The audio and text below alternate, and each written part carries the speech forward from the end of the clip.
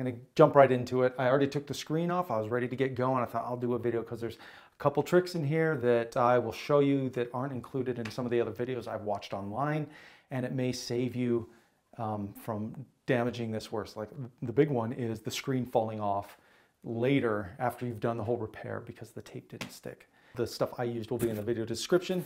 So if you want to get exactly what you saw me use, just check out the links in the description below. For the record, what's my issue with this? I cannot get past the password screen. When I log in, I type in the password and it locks up. I cannot, the whole thing boots, everything. And I've reinstalled the OS, I did the PRAM, all that kind of, I did everything. So hopefully I swap this, I'm gonna put it in a solid state, and maybe this goes in an external. I'm gonna see if I can pull all my information off. All right, before we go any further, two quick things. Your model number is gonna be right here, in that writing there, in case you need to double check that for some reason. And if you're doing a quick RAM swap, you don't do it through the glass. Right down here on the back is the housing for the RAM. You push that in there. And there you go, you can access the clips. You just push these back, you can pop them out, okay? The older iMac had the glass held on by magnets. This one is held on by double-sided foam tape, and the glass and the screen are combined into one. You break the glass, you broke everything, you gotta replace it. Okay, it's a little unforgiving, so you wanna be careful on this part. This is what we're gonna be cutting through to get the monitor off, this stuff. You're going to find that this style of razor blade is much superior to this one only because it's a lot thinner. So you're going to be able to get it in between the glass. And you're going to put it in, if you measure right there, excuse me, if you measure in, it's going to be 5/16 deep. So just over 1/4 of an inch. And I think that's about 8 millimeters if I'm not mistaken. So I started in the corner, I lifted it up just a little bit with my fingernails and I ran the tape here to the middle, and you're going to be able to feel the foam that you're cutting through, so you're going to know. But do a little bit and then leave a razor blade in like that, then get another razor blade, again not this style, and go, and you can leave it in. It's going to help separate, keep the glass separated, so it makes it a little easier to cut. So here is the screen. Again, you can't separate these two. Be super careful with it when you take it off. So this is going to sit in here like this. This tape, obviously you don't cut off. You cut off the top, the sides, and then you can just pull it down carefully and it will rip itself apart down here, okay? There's two cables that this attaches. I'll show you that close up. So you're gonna detach the cable from here and you just kind of wiggle and pull it. It just has some little plastic tabs that kind of depress on their own. So just carefully wiggle it out and it'll come up that way. This one has a latch just like this one. So you have to release the latch to allow the cable to slip out. You're going to grab this little plastic tab, lift this lever up and allow you to pull this one out. So you're going to detach those cables while the monitor's in this position like that. You're going to leave this attached here at the bottom. Do these cables and then super careful, fold this down. It'll rip off of that tape there, and then put it aside in a spot that's not going to get knocked, bumped. You won't drop a tool on it. Again, don't break it. You won't be happy. Here's the parts I bought. All right, I'm going to install this Samsung solid state drive. This is the mounting bracket. And in here is the replacement foam tape.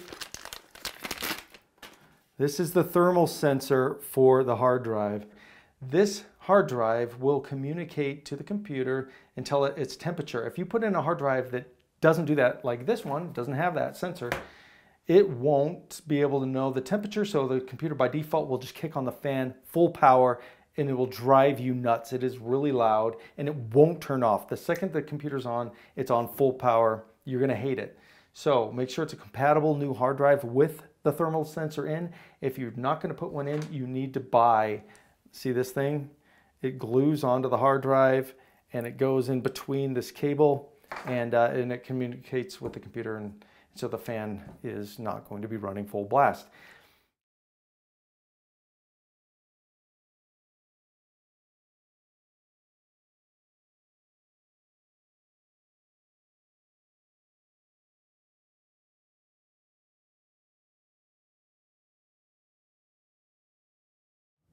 Okay, a few things happened since the last scene. It's been a few days actually. I didn't want to just ditch the hard drive in here with all my info. I really wanted to try to get all my data off, and I went back to chat with Apple, which at first seemed really helpful. And I thought, man, this is pretty good. But their suggestions were, you know, everything you could kind of figure out on your own. And so they said, eventually, you know, there's nothing they can do. So I'm going to make a whole separate video on that. But basically, I can get my data off of here without their help. They were of no use, and I'm actually quite upset about it. Here is the solid state drive. We're going to go to my working MacBook, put the latest OS on here, and then put this in an external drive and try and pull off as much data onto this one. To make a hard drive run a Mac operating system, we have to erase it and reformat it.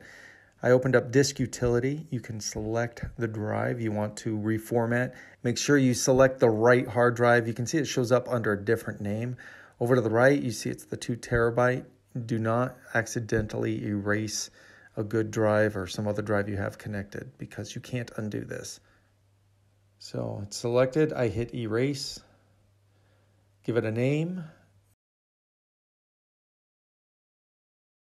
Under Format, select Extended Journaled and GUID. Should only take a few seconds. I'm going to close that. Open up the App Store. Download a copy of the new OS. Then it'll ask where you want to install it. Select the 2 terabyte drive. Hit Continue. As this is going to take a while, we'll come back in a bit. If you want, you can put it in an external case and run it through USB.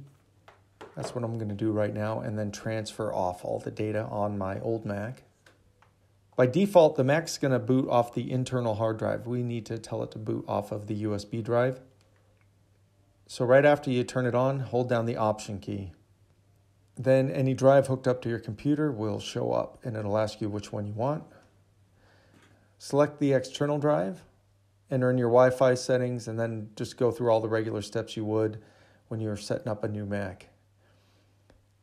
When this window shows up, you have the option to transfer all your data or some of it. So I'm going to try and grab everything.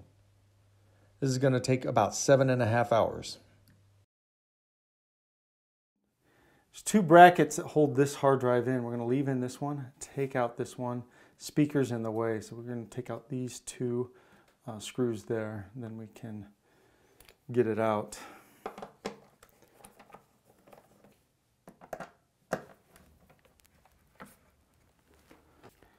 Now these are T8.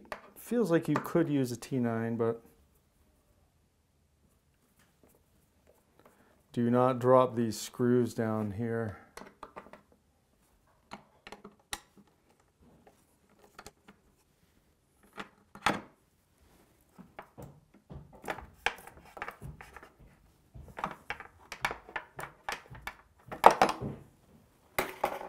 Since this solid state is so much smaller than this hard drive that we took out, we need a bracket. There's 4 screws, holes on the bottom. That matches the 4 in the bracket. And put that there. Also, if you flip it around, see this little notch? That is so that you can use the connector right there.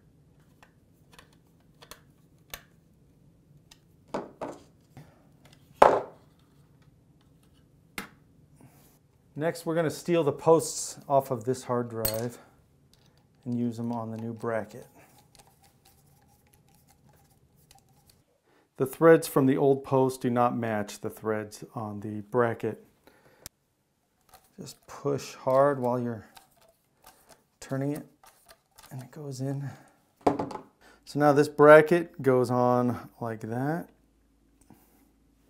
We're going to shove that back in.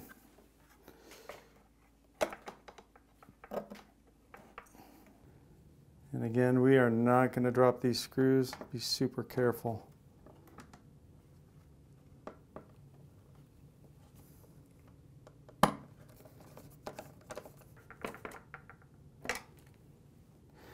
It's the thermal sensor, has a little bit of sticky tape. We're going to put that right about there.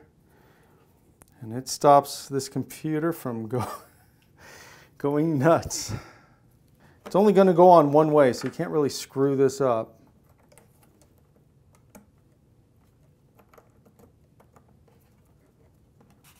Just in case there's some greasy fingerprints, I'm going to clean it off with some alcohol there.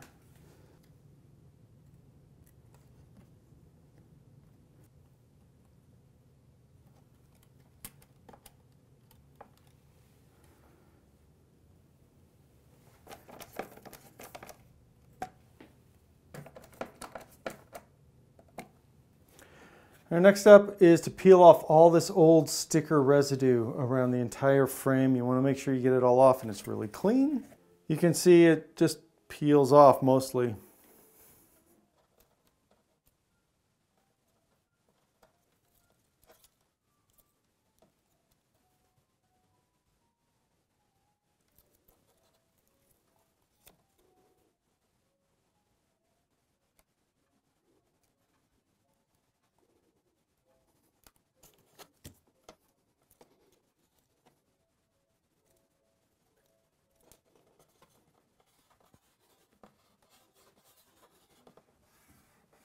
Run your finger along it when it's done so that you know it's secured. So right down here is the microphone port, and they say to cut a gap so you don't cover that up. All right, I have the back of the display on my lap, and you can see there's just the other half of this foam tape that we have to remove. So same thing, peel it all off. But these last two strips, you can see they have kind of an L shape there. They're going to go right here, and then the other one will go right there. And you stick these onto the display itself. Pretty simple. And there's a whole video, I guess, online that you can watch about this product and how to put it on. It's not too hard.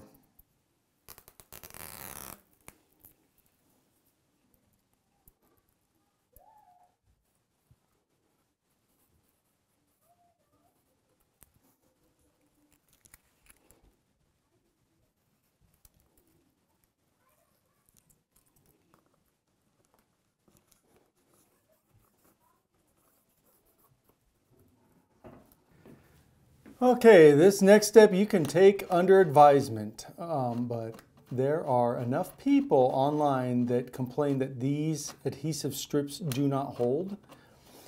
Now maybe that's because they didn't do a good job of cleaning everything off. Maybe they didn't do a good job of pushing it together once the screen was back on. I'm not going to take that risk. I already have a little silicone. Now, never thought I'd use silicone on a computer, but I'm going to put a little bit of 100% clear silicone. This is just the junk you get from Home Depot. It's like $1 something a tube. It's real cheap. Little dab in this corner, little dab in this corner. I removed a tiny bit of the tape and roughed up the surface. And I'm going to put the screen on and tape it on for at least 24 hours. Let the silicone dry. That way the screen won't fall off later. Look at the reviews on some of the people who have used this tape, and I don't know if it's a different brand. Maybe it's a bad batch. I'm not going to take the risk. People have commented that they heard a crash a few days later. They come in, the screen's off and busted, and those are not cheap. So, you know what is cheap? Silicone. So a little blob in this corner. I mean, you could do one in the middle if you wanted. Remove the sticker. Don't put it over the sticker. And anyway, just a little extra precaution that I'm going to take. You do what you want. That's what I'm doing. Do I think that this tape will fail? No.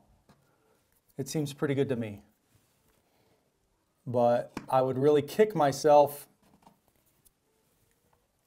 if I felt compelled to do this step and didn't do it and it broke. Just like that.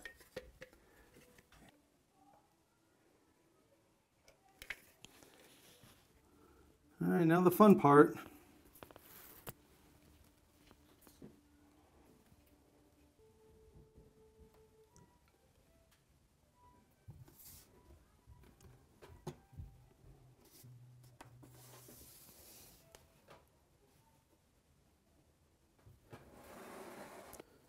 This is awkward to film, so sorry.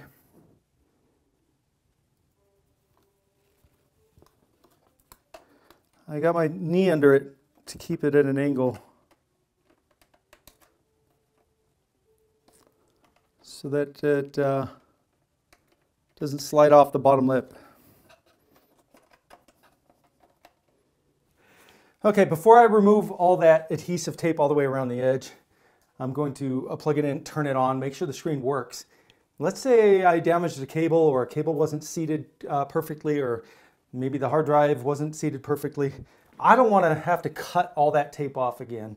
It's easy right now. Once it's all hooked up, test it, shut it down, and then I'll open it up and we'll permanently seal it. All right. All right, success. Tape off. There we go.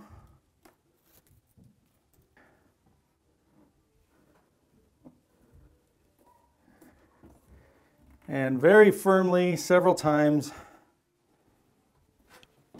push against the edge. Okay, so you will get a little bit of silicone coming out. You don't need much on there, just a little dab. All right, so while this is fresh and the silicone is fresh, I'm going to have a little bit of painter's tape here and here, tight while it's drying, so I don't have any surprises later and have this fall off.